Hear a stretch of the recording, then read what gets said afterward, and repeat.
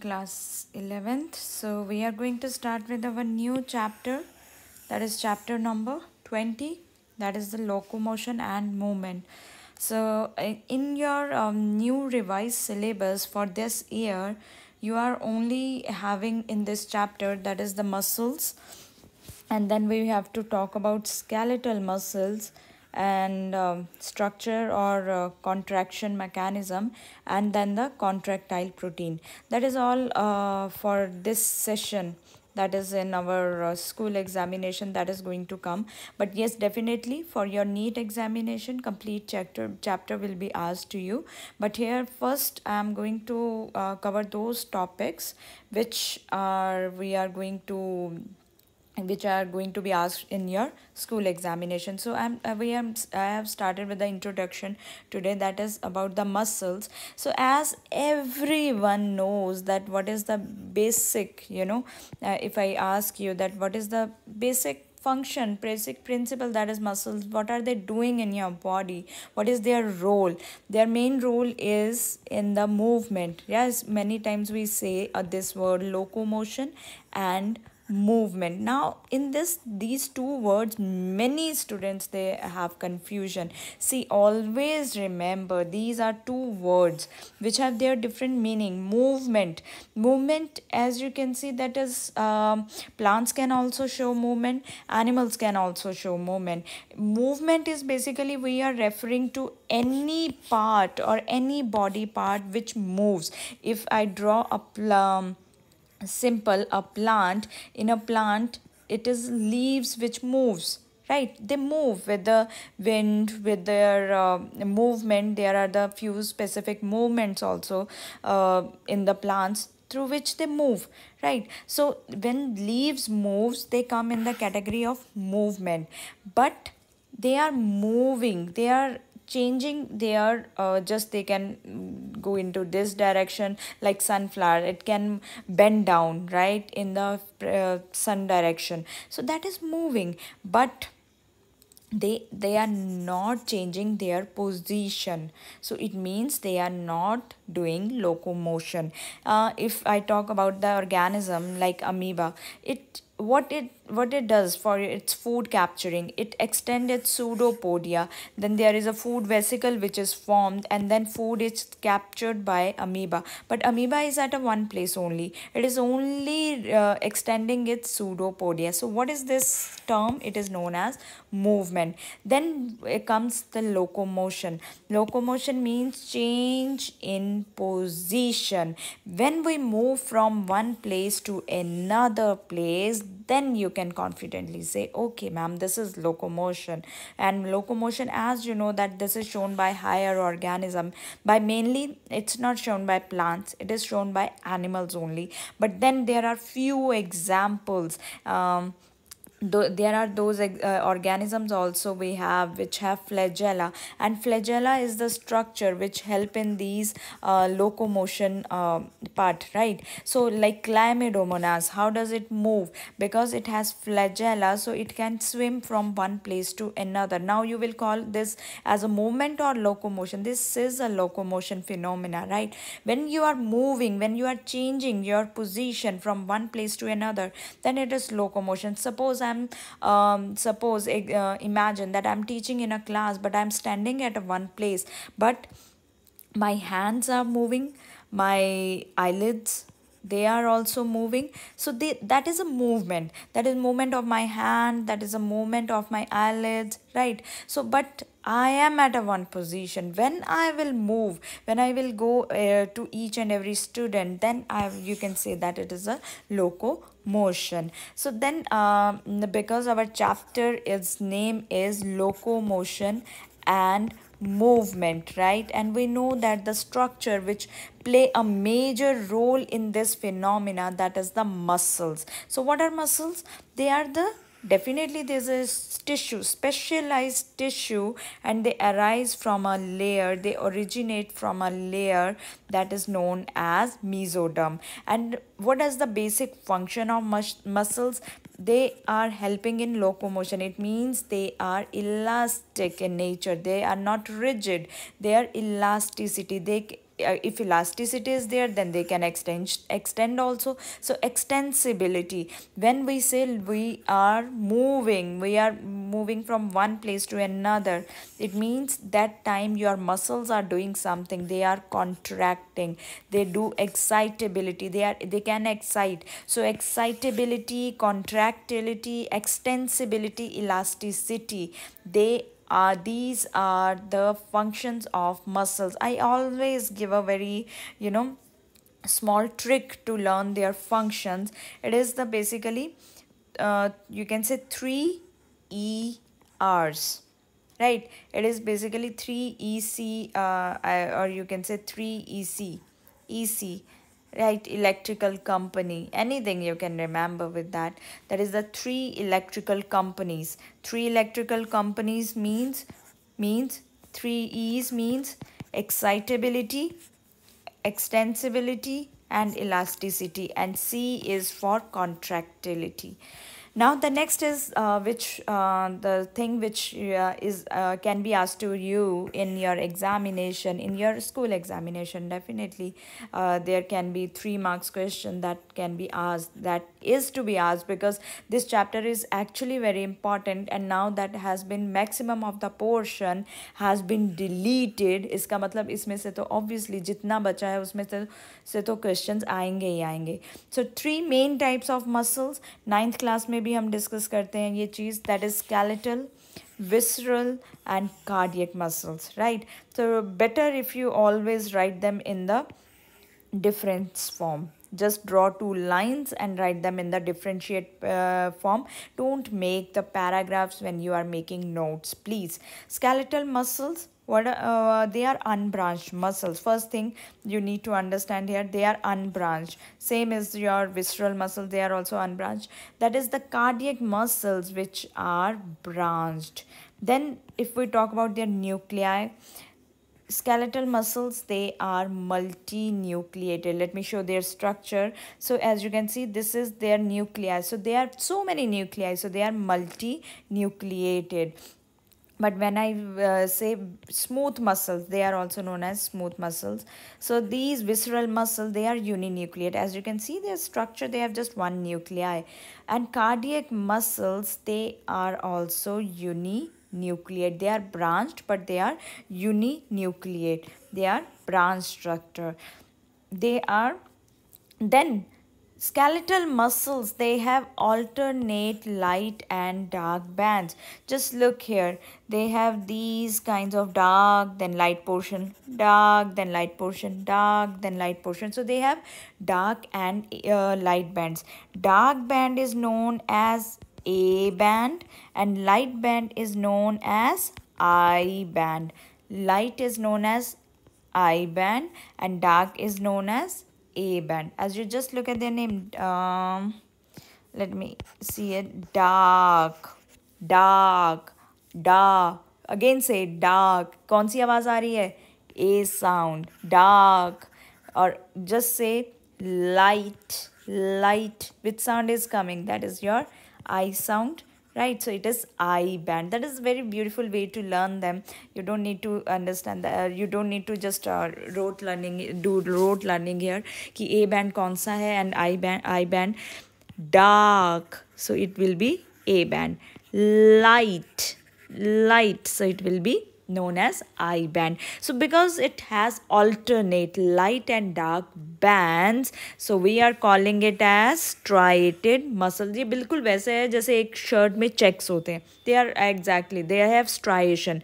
Dark line, smaller line, light line, dark line, light line, dark line, light line. So they have alternate dark and light bands. Visceral muscles जो होते हैं, they do not have any kind of striations. So because skeletal muscles के पास striations हैं, so they will be known as striated muscles. Visceral muscles, they do not have striation, so they will be known as unstriated muscles. Now come to your branch, that is the cardiac muscles, right? Cardiac muscles, they have striations, right? They have striations. So these muscles, they are also striated muscles, right? So visceral cardiac और skeletal में हमेशा difference की form में notes बनाने हैं, हमेशा जब भी कभी हम रिवाइज करेंगे हमेशा ऐसे ही रेडी होने चाहिए आपके notes. So these are skeletal, they are also known as striated. Visceral, they do not have dark and light bands, so they are unstriated. And cardiac, they are striated muscles. Now look at their structure. अब जो भी आप बनाओगे तो structure, उसका heading, सब heading डालेंगे हम structure. So just look at there. This is our, let me mark them, that is the skeletal muscles. I'm talking about the structure of skeletal muscle. So because they have dark light bands and they have many nuclei, so these nuclei they are at the close to the membrane. Now the plasma membrane, what is PM here? That is the PM here is, PM means plasma membrane, and plasma membrane of muscle, in case of it is not known by the name plasma membrane, in muscles it is known by the name sarcolemma. So what is this structure known as? Sarcolemma. Then look at these red color dots. This is the cytoplasm which is throughout the muscles, and this in the skeletal muscle, and this cytoplasm in the muscles is known as sarcolemma. Plasm. तो plasma membrane की जगह अभी हम क्या बोलेंगे? Sarcolemma. और cytoplasm को हमने क्या बोला है मसल्स में? सार्कोप्लाज्म. ऊपर से इसके पास कौन सी दो स्ट्राइएशंस हैं? A band and I band. Endoplasmic reticulum भी होता है इसमें. Endoplasmic reticulum of striated muscles it's known as sarcoplasmic reticulum. It is known as sarcoplasmic reticulum. Why these muscles, skeletal muscles, they need sarcoplasmic reticulum? Because these sarcoplasmic reticulum, they store calcium ions, and calcium ions are the major ions which needed for muscle contraction. So which ions we need for muscle contraction? That is the calcium ions. Who is the storage house for these? That is the sarcoplasmic reticulum. So this is the structure of our visceral, or you can call them as the smooth muscle depending on their structure, and these are our cardiac muscle. So जब आप structure का heading लिखेंगे, then you have to draw these structure. Skeletal में ये structure draw करेंगे हम, right? And visceral में this is the spindle shaped structure and have uninucleate. Now this is cardiac muscles. As you can see, again they have dark, they are striated, dark portion, light portion, dark portion, light portion. Then they have these disc cardiac muscles, they have these disc shaped structure, and we say that these have branch structure. So as you can see, they have two branches, so they have branches also, as well as they have these disc shaped structure present in the cardiac muscle. And these disc shaped structure, it is known as intercalated disc, and the function of intercalated disc is to transmit impulses for muscle contraction. Basically ये signal transmit करती है. It transmits signals from one area to another so that the muscles, they can contract. So what is the function of intercalated disc? To transmission of the signal or the impulses, right? Now this is our let me write down with the red one, skeletal, and this is our visceral muscles, right? So let's quickly see the few more points. Skeletal muscles, they known because they are mostly these are the muscles which are attached with the skeletal portion of our body, and they are the major part which help in locomotion and movement.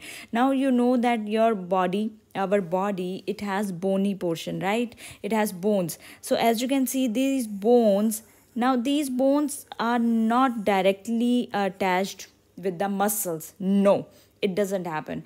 These bones, they are attached with the muscles with the help of interconnecting structure that is known as tendon. As you can see, this is muscle, this is our muscle, and this is the bone, and this is attached with a structure, it is known as a tendon. So bone ke basically bone is a hard portion, right? And muscle is a, these muscles, they are striated ones, they are the excited elastic portions, so they are connected. उनको दोनों को join कौन करता है? Tendon. They are not directly attached with bone, they are attached with the help of tendons. अब bone muscle का attachment कैसे याद रखेंगे? Now boy, इसका भी एक mnemonics है, boy topped in maths. Okay, B, boy का B ले लो, that is your bone. M का muscle ले लो, maths का M ले लो, that is muscles. Top, topper का T ले लो, that is tendon. So boy topped in maths, it means bones attached with muscles with the help of tendon. मुझे नहीं लगता इसके बाद आपको कभी भूलेगा, right? So boy topped in math. So bones attachment with muscle is topper, that is the tendon. Cardiac, visceral muscles, smooth muscles, they are involuntary muscles. Okay, see, skeletal muscles, you can move your arms, you can move your legs according to your wills. According to your will, अपनी मर्जी से move कर सकते हो, तो they are voluntary muscles. But can you move your intestine muscles according to your will? No. So visceral muscles, because they are present internal organs, so they basically they are present in the internal muscles, in the inner side, so they are involuntary muscles. Like example, rhythmic contraction of intestine, it is controlled by visceral muscles. These muscles, they are under control of autonomic system, right? Autonomic nervous system. जो visceral muscles होते हैं, आपके smooth muscles होते हैं, they are control of ANS. Now let's talk about cardiac. Cardiac के पास, they have alternative light and dark bands, so we are calling them as a striated muscles. They show also some. Now their problem is actually they are between. They show some characteristic like voluntary, like they have uninucleated, voluntary, like they have striations, but involuntary, like they are uninucleated. So they show some characteristic of voluntary muscles and some characteristics of involuntary muscles. These are because skeletal muscles movement is under our will, so they are known as voluntary muscles. As the smooth muscles, they are present in the visceral organs, so they are known as visceral muscles or smooth muscles or involuntary muscles, because their movement is not under our control. What about the cardiac? Cardiac, as you know that our heart show rhythmic contraction and relaxation, they are also involuntary muscles. Obviously their movement is not under our control, so they are involuntary muscles. So skeletal, they are voluntary, smooth, they are involuntary, cardiac, they are involuntary. Now as I told you that this is bone, right, and this is the muscle, and this bone portion, it is connected with the help of tendon, right? So if I have to draw the structure of the muscle, then what will be the cross section of a muscle? Let's see. So this muscle, it has a first layer, it has a outer layer which is known as epimysin. The outermost layer in the muscle, it is known as epimysin. Then this muscle, it has, ये cross section है, मतलब मैंने muscle लिया और उसको cut कर दिया. Now these muscles, they have, this is a big muscle. Inside this muscle, they have some muscle bundles. Right, as you can see, they are muscle bundles, blue color circles. These muscle bundles, they are known as muscle fasciculus. They are known as muscle fasciculus, or they are known as fascicle. If you are marking many, so they will be fascicle, and if you are marking only one, then it will be muscle fasciculus. Now this muscle fasciculus, it is also covered with the layer. It also have a layer, and this layer is known as perimycin. Right, outermost layer, that is epimycin, that is in the bigger muscle. Then it has muscle bundles. It has also covering which is known as perimycin. Now this muscle bundle, it has muscle fibers. It has muscle fibers, and these muscle fibers also, they are covered by, these are covered by endomycin. So quickly let's see. A big muscle which has bundles, muscle bundles, and covered by, and these muscle bundles, they are known as fascicles, muscle fasciculus, and they are covered by perimycin. Muscle fibers, then these muscle bundles, they have muscle fibers, and these muscle fibers, they are covered by endomycin. Right, they are covered by endomycin. Let me show you one more. As you can see, these have, this fasciculus has fibers, and this is covered by endomycin, innermost endomycin.